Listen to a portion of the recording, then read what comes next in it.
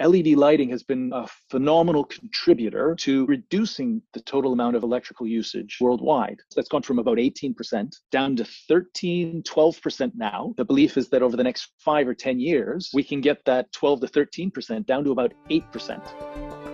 Hello, I'm Sue Nelson and welcome to the Create the Future podcast, brought to you by the Queen Elizabeth Prize for Engineering, celebrating engineering visionaries and inspiring creative minds. Today's guest has combined an engineering background and entrepreneurial spirit to forge a career path encompassing consultancy and becoming a CEO of the world's leading lighting company. Canadian Stephen Rouatt is the CEO of the UK and Ireland markets for Signify, formerly known as Philips Lighting.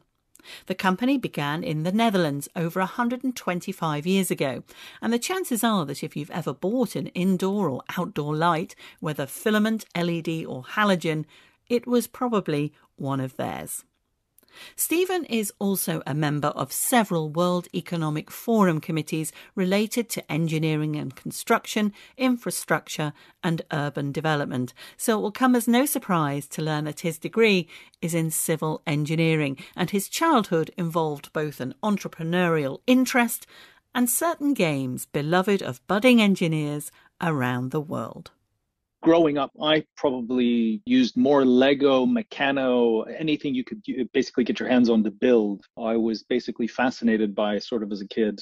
And then I'd say importantly, I had an uncle who had an Amiga computer, which he let me start playing with as an early teenager. And I probably couldn't let go of it. It was really interesting and fascinating for me, just sort of the technology within it. And he was writing video games at the time. And I was just fascinated by the whole thing.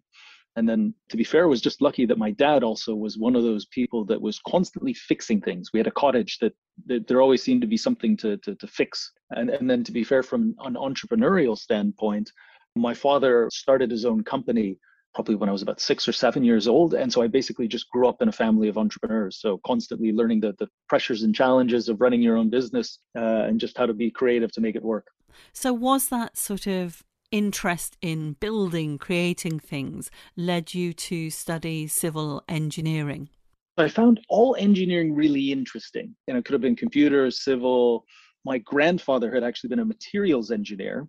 And so engineering itself looked really interesting. So I went to the University of Toronto and a couple of other universities, kind of like away days. You go for the weekend, you check it out. And I just found everything they were trying to do really fascinating, all the programs interesting, and actually the people there were really interesting as well. And I said, okay, engineering's the place for me. And then it was a question of which discipline. And for me, I really enjoyed buildings, architecture. And I said, I guess my love of Lego at an early age said, okay, let's go with civil. And that's how I got started. When you did your master's, I saw that you'd taken an entrepreneurship option. Obviously, as you say, you grew up surrounded by entrepreneurs, but what did that entrepreneurship option include? There was a combination of engineering, some maths, but really business and a commercial mindset. And so for me, growing up with a love of engineering, with an entrepreneurial family, it was a great opportunity to kind of apply engineering and maths in real world problems. Because we had the chance to work with large commercial enterprises. We were sponsored by a set of the big banks, one of the major telcos, and you got to work with real people on real problems as part of your research. So it was really fascinating for me, while also working on a bunch of technology and computer stuff. So it was a chance to go from civil to kind of entrepreneurial and technology.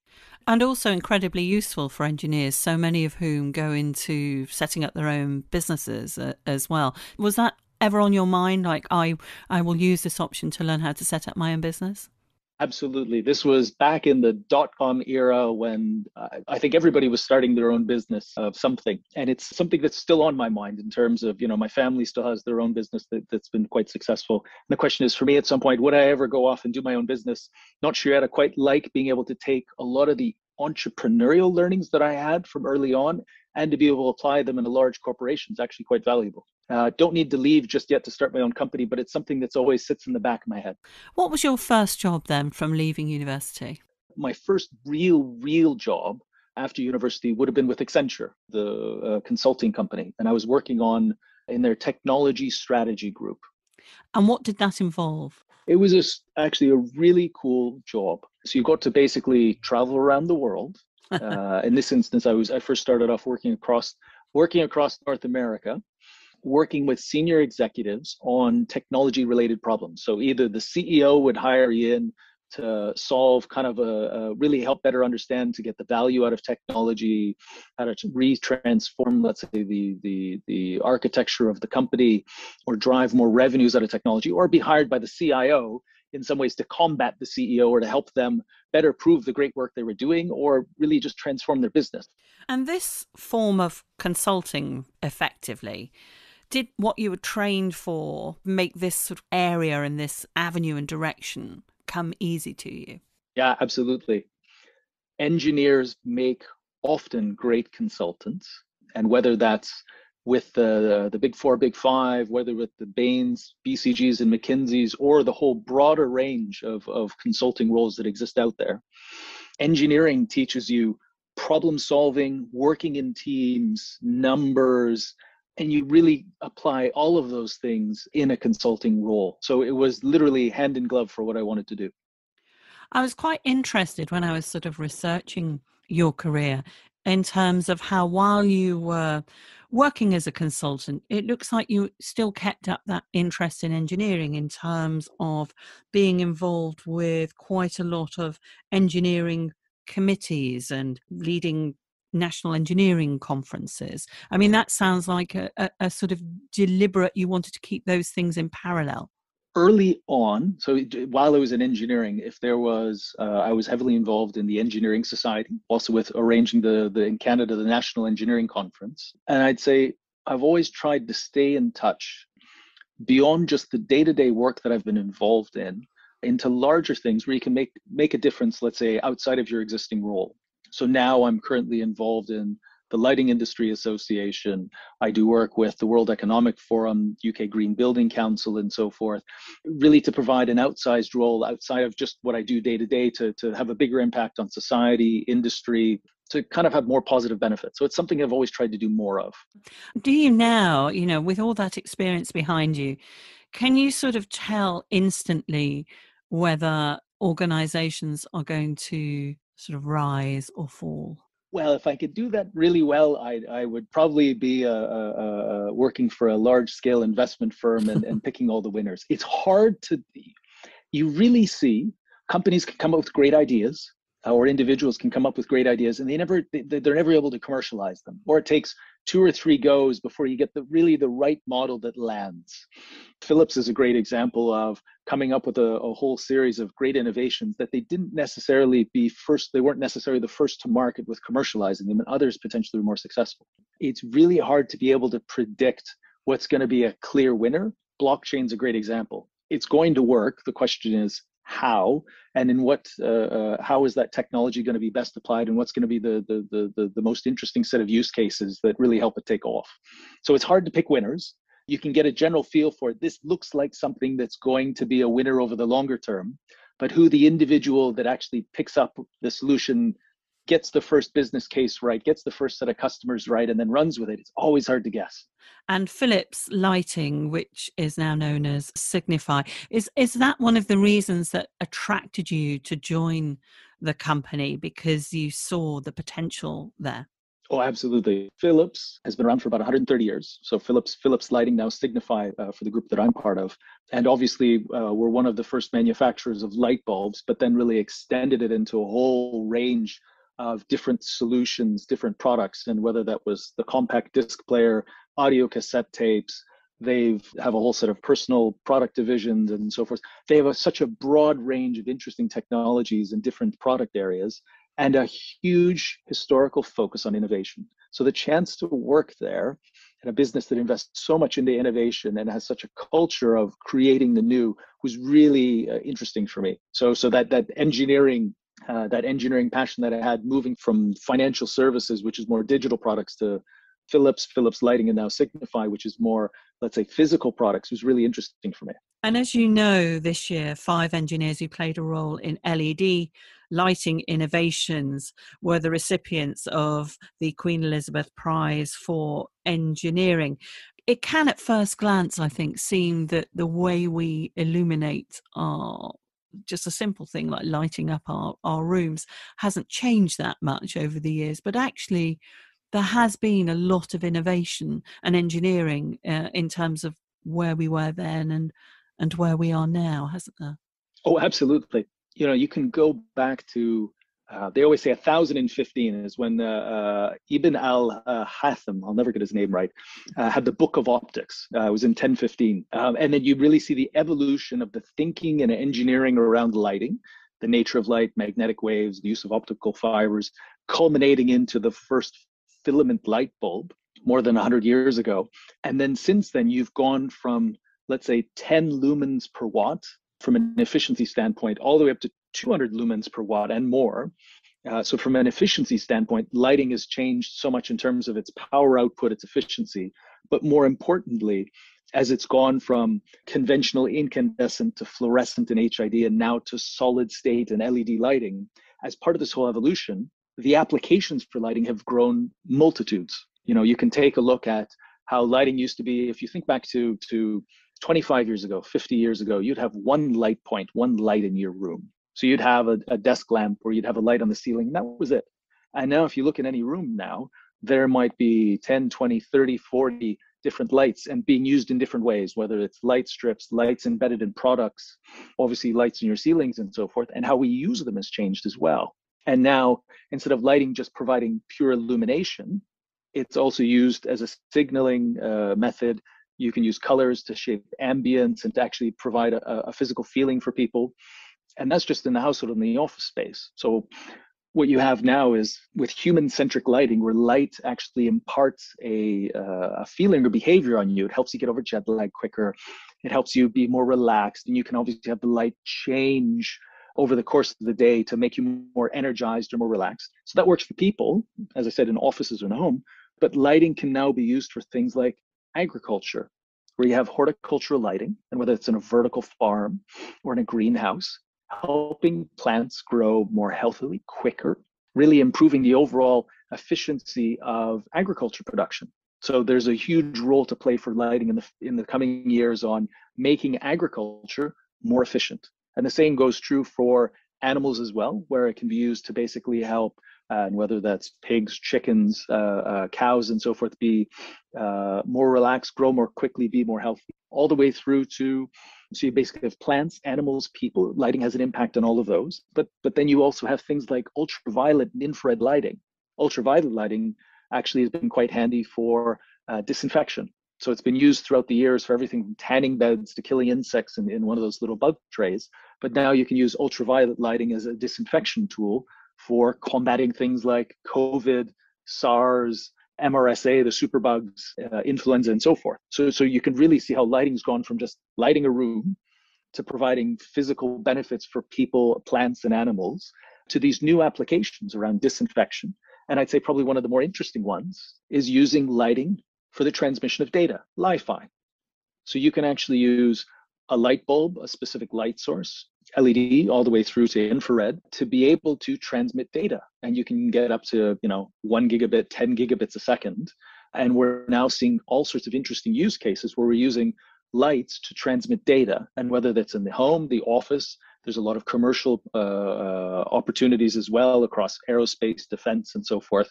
So lighting has gone from this very simple light the room all the way through to some of the most interesting applications possible for the coming years.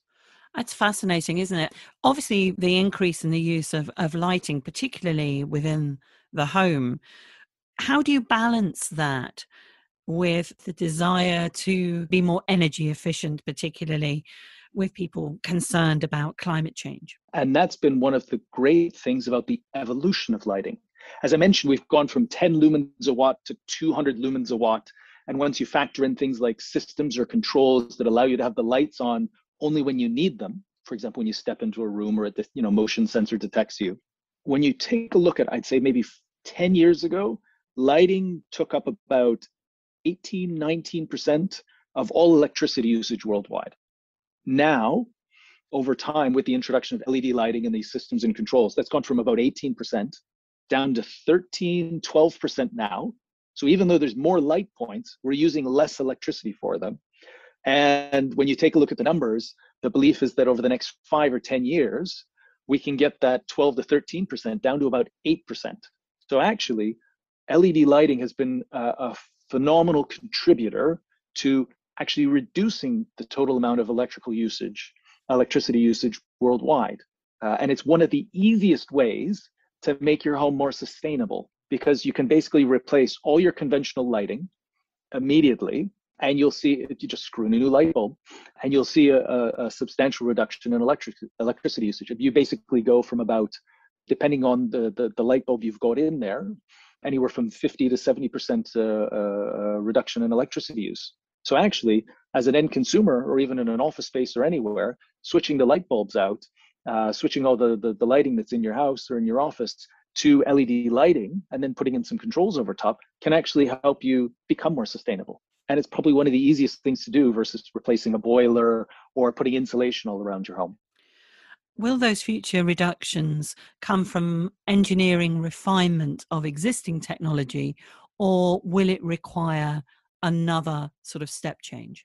With the current set of technology, so LED controls, the belief is it's possible to get from the 13 to 8. I have no doubts that further potential beyond that is available. If you think about improving in the materials, the electrical controls tied to that, we've already seen, that lumen per watt going from the 10 to 200, going from 200 to 300 in a commercial option is very much there.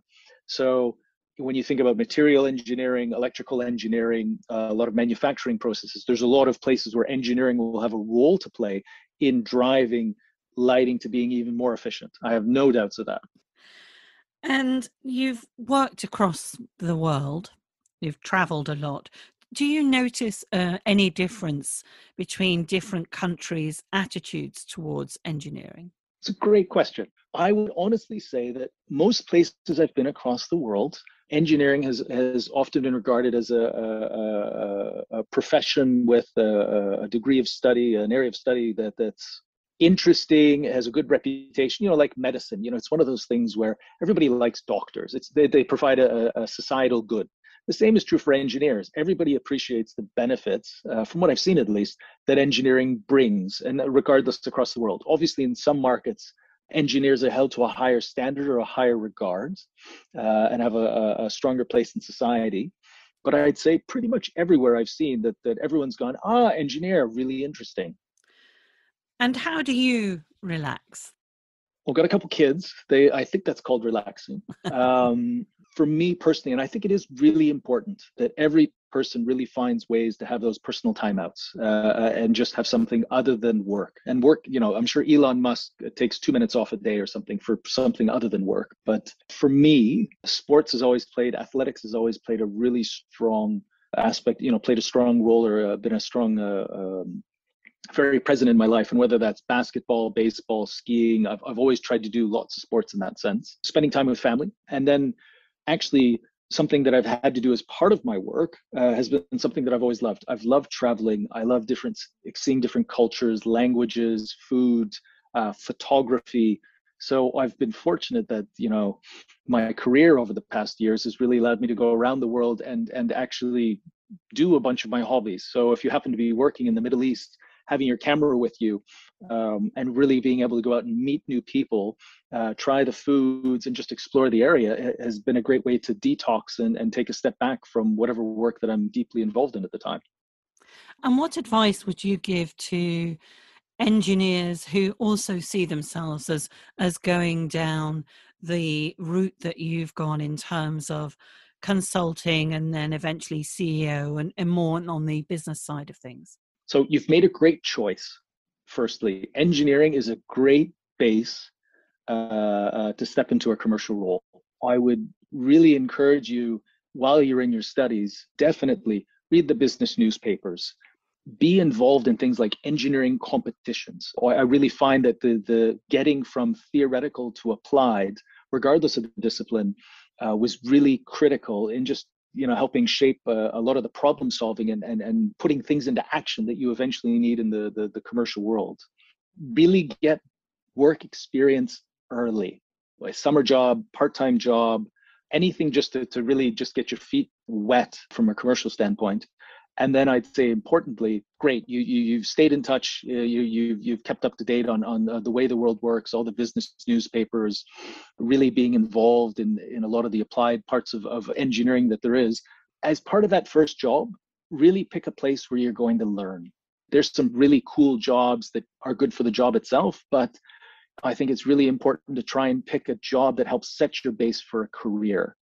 Obviously, consulting was one of those, and it's not the only profession you can go into. But consulting for me really set a great, strong base for seeing a broad range of companies, a broad range of problems, working with a broad range of people, and really always being acutely aware of that commercial business case aspect of that all companies drive themselves by.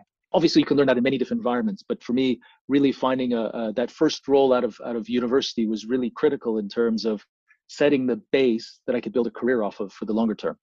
And as CEO, I suppose I have to ask a former consultant, have you negated the need for consultants now for yourself and your company? No, actually, consultants are useful. They need to be used the right way. I've seen a lot of instances, both while I was in consulting and as somebody who's hired consultants, where consultants haven't been used the right way. They've been misused. They're brought in to solve the wrong problem, or you're not quite sure what problem it is to solve. It is phenomenal to be able to bring in, whether it's 3, 5, 10, 15 super smart people with a broad range of experiences who've seen a specific problem elsewhere. You're a company, you're struggling with a problem. You've not solved it yourself. You've not seen it yourself. Being able to bring in 5 or 10 people who are dedicated and focused on that specific problem and can bring relevant examples and experiences from wherever they've come from, especially if it's from different industries, so you can bring in these new learnings, really can bring a phenomenal benefit to a company and help them make a step change, especially if they're doing a new business, launching a new set of products, expanding into a new area, or trying to improve in some way they haven't done before. So it's a great way to learn. Now, of course, you can do it the wrong way. You already know the answer. You're kind of just looking for somebody to rubber stamp it. The team that's brought in really don't have the experiences. They may be 3 or 4 really smart people, but they kind of haven't done it before. So they kind of end up playing back to you the same answer that you always knew. The old analogy of, they'll basically take the watch off your arm and then tell you what the time is. So that's how it can be done wrong. So important is really have the problem in mind. Really say we need to use an external third party because they're going to bring the expertise and knowledge that's going to help us crack it because we don't know that. And we're looking for very specific information. You really vet the company that you pick. And then you can really have a very strong positive impact from using a third-party group like consultants. Stephen Rouatt, thank you very much for joining me on the Create the Future podcast. Thanks, it was really great to be here. Find out more about the Queen Elizabeth Prize for Engineering by following QEPrize on Twitter and Instagram, or visit QEPrize.org.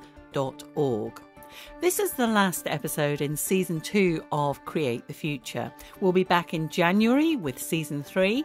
And in the meantime, catch up on Seasons 1 and 2 wherever you listen to your podcasts. And tell us who you'd like to hear from next. Thanks for listening, and do join me then.